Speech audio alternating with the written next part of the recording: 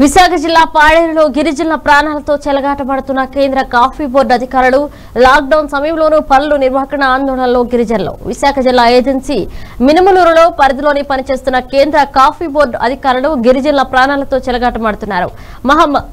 మహమ్మారి కరోనా వ్యాధి రాష్ట్ర వ్యాప్తంగా విస్తరిస్తున్న నేపథ్యంలో కేంద్ర కాఫీ బోర్డు చెందిన కూలీలతో లాక్డౌన్ ఉన్న సమయంలో మిరియాలు ఏరువేత పనులు నిర్వహిస్తున్నారు.